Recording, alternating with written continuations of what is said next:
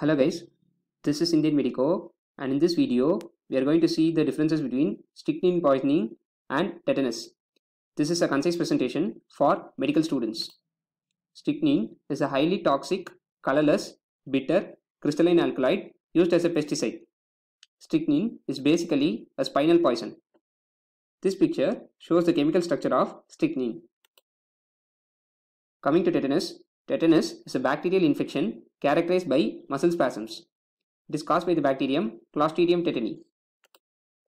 Now let us see about the differences between strychnine poisoning and tetanus in detail.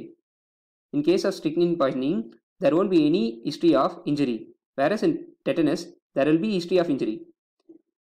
In strychnine poisoning, there will be history of exposure to the poison.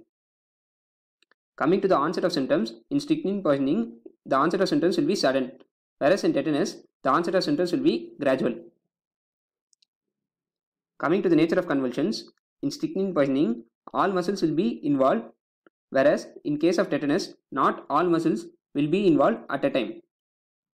Coming to the significance of lower jaw, in strychnine poisoning, there is no special significance of lower jaw, whereas in case of tetanus, the convulsions start in the lower jaw and especially affect the lower jaw.